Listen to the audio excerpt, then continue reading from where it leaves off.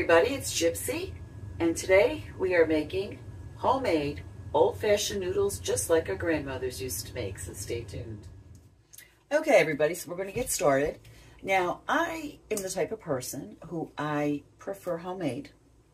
I think it tastes better, I think it's healthier, all that kind of stuff. But like anybody else, I have days where I just don't feel like cooking from scratch. So what I do is when I have what I call good cooking or baking days, I will make extras of things, or I will just like today with the noodles. I'm not having anything with noodles today, but I'm making noodles and I'm drying them and I'm going to store them. You know, for a day when I don't feel like cooking, but I want noodles in whatever I'm making. So sometimes I make ahead of time. I used to have chronic illnesses. One of them being ME/CFS, where I was just so fatigued all the time. When I was in remission, I would stock up on, I would just cook. And I would stock up and store the food so that when I was sick and I couldn't cook, it was right there. So it's just like kind of run into the store, you have your prepared food with all the poison and stuff in it, and you just pop it in the microwave or whatever. Well, this is the same thing, only you made it and it's healthy. So anyways, we're going to get started. Now, what you need is you're going to need 1 large egg. You're going to need some milk. You're going to need some salt and flour. Okay. Now, this recipe makes 2 to 4 servings. Okay. So we're just going to do one single recipe right now. I've already stored it ahead of time. So what you're going to do is you're going to take a nice large egg. You're going to crack that into your bowl. You're going to save that shell for your garden. Then we need 2 tablespoons of milk. If you get the nice fresh milk from a local farm, non-homogenized, don't forget to shake it up. Okay, now here's where my problem is. I got almost a full container of milk. 2 tablespoons you want to put in here very carefully. Okay. So that's 1, and that's 2. Then you want to put in approximately a half a teaspoon of salt. So I'm going to take this.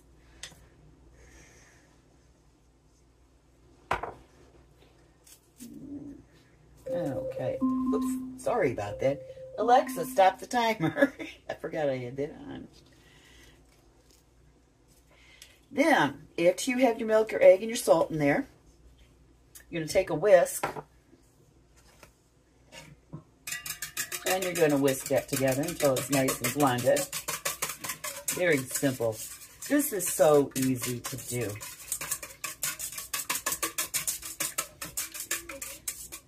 Okay, so you got your milk and your egg and your salt.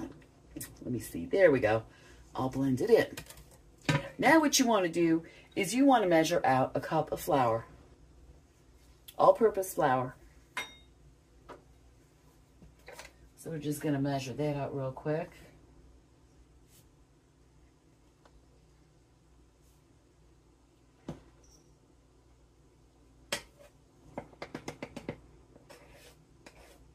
So, we're going to put this in with our egg and milk mixture.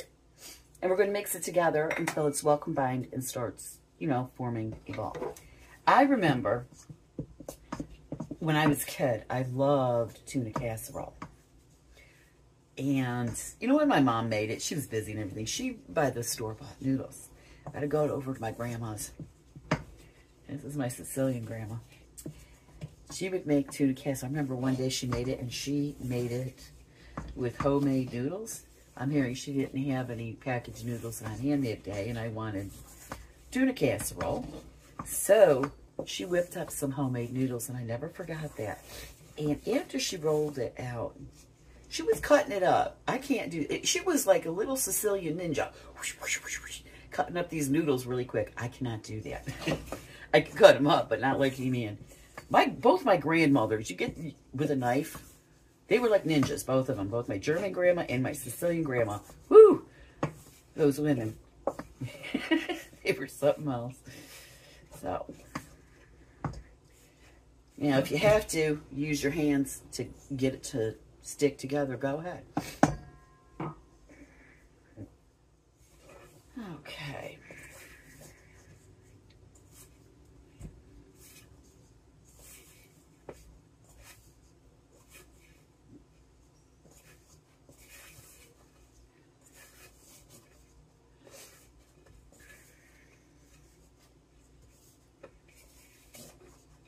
Okay, so it's forming together. So you're going to want to split this little tiny ball of dough in half. And you're going to make your noodles in 2 halves. It's just easier that way. So give me a second. I'm going to show you the next step. Okay, so after you split your balls of dough in half, you are going to roll both sides out, both halves out. Now, there is no set thickness for the noodles. Whatever you prefer, okay? So if you want them thicker noodles, you know, those nice dumpling noodles, do them thicker. If you want them thinner, you roll it out. It's to your preference, okay? So after you roll them out, you're going to let your dough rest for approximately 20 minutes. So I've already done that. So when you cut it, well, first of all, when you roll it out, try to get it as, you know, nice and even as you possibly can, because what I'm going to do is I'm going to cut off my rough edges. And you want to take off as little as possible. So do your best to get it in a, you know, halfway decent rectangle. So I'm just going to cut off some edges here.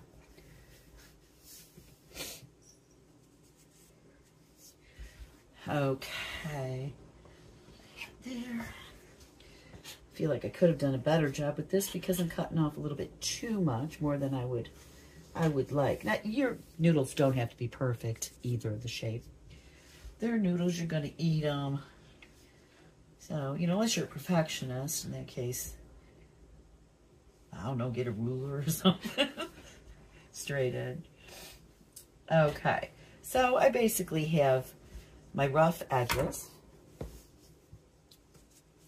taken off. And then I'm just going to take a little knife like this and just cut long strips, any width you want. You could do real thin, you could do them thicker, whatever.